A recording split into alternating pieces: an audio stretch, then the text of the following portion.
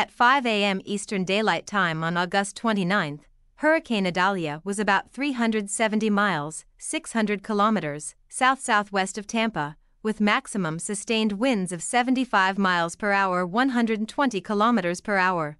Idalia strengthened to a hurricane early on August 29, with maximum sustained winds of 75 miles per hour, 120 kilometers per hour.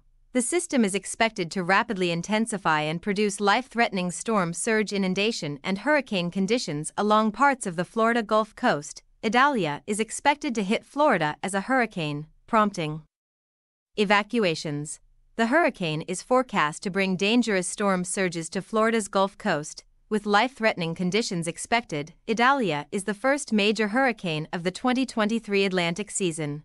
The storm has already whipped western Cuba with powerful wind and rain as it moves toward Florida. Like, share, and subscribe to our YouTube channel.